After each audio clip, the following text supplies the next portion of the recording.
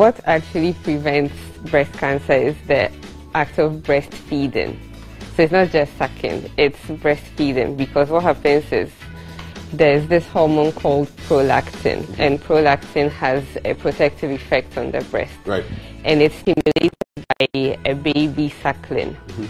So when the baby suckles, then the brain is activated, the prolactin hormone is released, and while that is in the system, it is protective. Wow. So it's breastfeeding, it's not just it's sucking. not sucking. Yes. So those men who are interested in sucking the nipples or breasts of their wives, it's not happening. They're not helping. They could, but they're not helping to prevent breast cancer. They're not helping. What are other myths are there around breast cancer? You talked about the bras, you talked about other things, but the sucking, so it's a no-no. It doesn't help. It does not help? Yes. Okay. Unless it's a baby. Unless it's a baby. That is breastfeeding. Okay. Yes. All right. So we've just crushed that myth for you, gentlemen. There's no link. Okay. So can a husband or a partner help with the breast examination? Yes, definitely.